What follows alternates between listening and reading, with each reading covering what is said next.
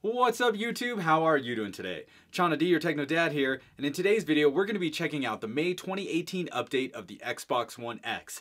It has a whole bunch of cool features that you need to know about, and we're going to get into it right after the jump.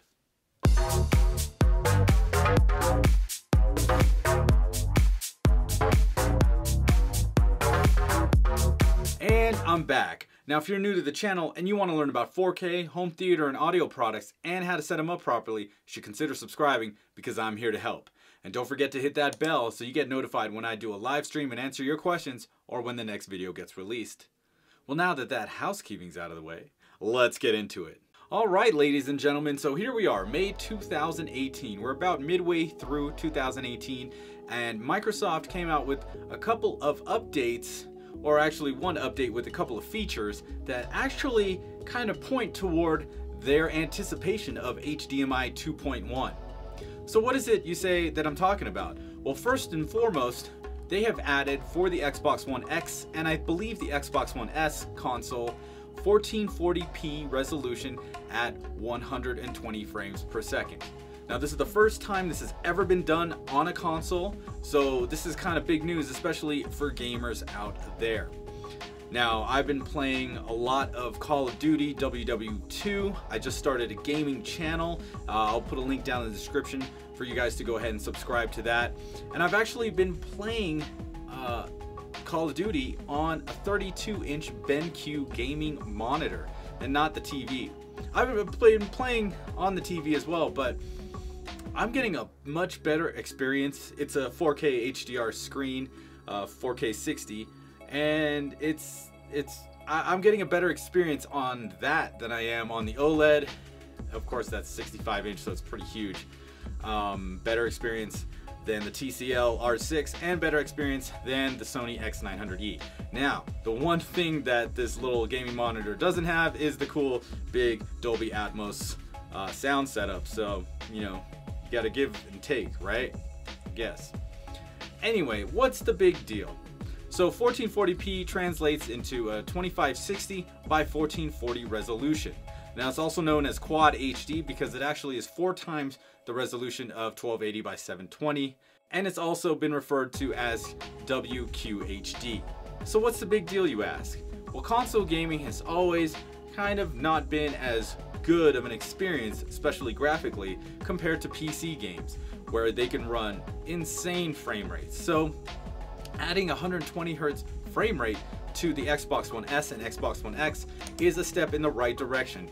Now, I mentioned HDMI 2.1. If you don't know the specs of HDMI 2.1, I'll put a link down in the description to my video about that or a card up top. Now, basically, HDMI 2.1 will allow resolutions of 8K and up to 10K.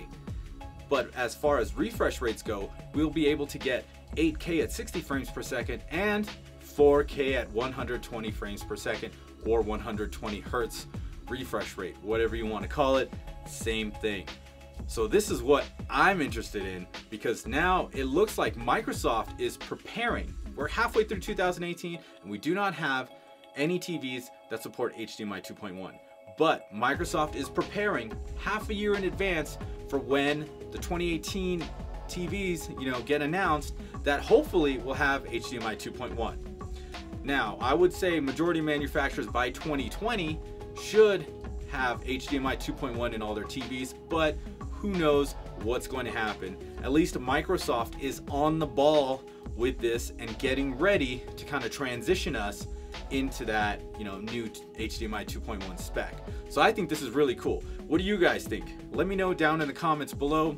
Alright, so now let's move to the second part of the update that's very cool and interesting, and that is the support for FreeSync 2. Now, FreeSync is an AMD proprietary, I don't know if it's software or just kind of like their thing, but NVIDIA has the same idea and it's called G-Sync, and basically it is a variable refresh rate. Now, variable refresh rate was one of the biggest topics discussed when the specs for HDMI 2.1 came out. Now this is huge for gamers because then you will actually have an accurate rendition of how many frames per second the monitor and the gaming console are actually like, they're like in tune and in sync. Hence FreeSync, or you know, NVIDIA's version G-Sync, it's the same thing. So it's gonna, you know, make the gaming experience that much better. Everything's gonna look smoother with less screen tearing. So all good for gamers, right? And all good because Microsoft is already kind of preparing everyone for these things that are supposed to be coming out 2019. Got my fingers crossed, and we'll see, because I might have to upgrade my OLED. Ugh. That's gonna be an expensive endeavor. Not really looking forward to too much of that. So now you're asking me, well, Techno Dad, how do you know any of this stuff works? I actually do not have a TV or gaming monitor that supports 1440p 120 or FreeSync 2. However, my good buddy Jolster G4K does. So he let me borrow some footage from his channel, and I'll put links down in the description for his channel and his videos. Definitely go say what's up to Jolster and you know, check out some videos, subscribe to him, you know, all that good stuff. But basically, as you can see here in the Xbox One X menu, you see 1440p and you see a refresh rate of 120.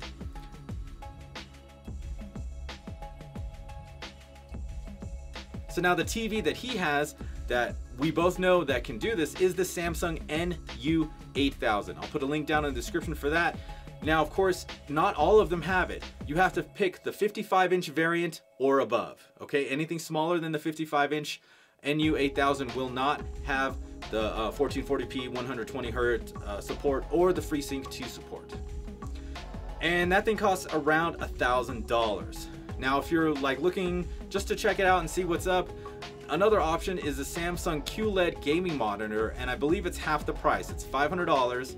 It's a curved monitor. It's got HDR, 1440p with support of up to 144 Hz or 144 frames per second, and FreeSync 2. And it's about 500 bucks, but it's only a 27-inch gaming monitor. So, you know, right now, as all this technology is still very brand new, all these monitors are still expensive. So you're gonna need Xbox One X and a gaming monitor. So you're looking at $1,000 there for both of those items, or Xbox One X and a new $1,000 TV. So you're looking at 1,500 bucks just to check out this new stuff, this new refresh rate, variable refresh rate. So it's really just up to you guys if you want to take that plunge. Let me know down in the comments if you'd like me to check any of those things out, the Samsung TV or the Samsung gaming monitor. Now, the update had some other features like being able to capture gameplay onto the Xbox directly, and now you'll be able to actually edit it in the Xbox itself before you upload it. Those are kind of just, for me, not so big of a deal. But this 120 frames per second at 1440p is pretty cool, and so is the FreeSync 2 compatibility. So let me know what you guys think down in the comments. Is this a good step for Microsoft? Or do you think we're gonna see any TVs with HDMI 2.1 in 2018? Let me know down in the comments, or if you want to hit me up on Facebook, Twitter, or Instagram, or whatever social platform you like to use the most, go ahead and do so. Well, that's pretty much it for this video. If you liked it, go ahead, smash that like button, and don't forget to subscribe to my channel using the button in the middle of your screen. Once again, my name is Chana D. I'm your Techno Dad, and I'll see you next time.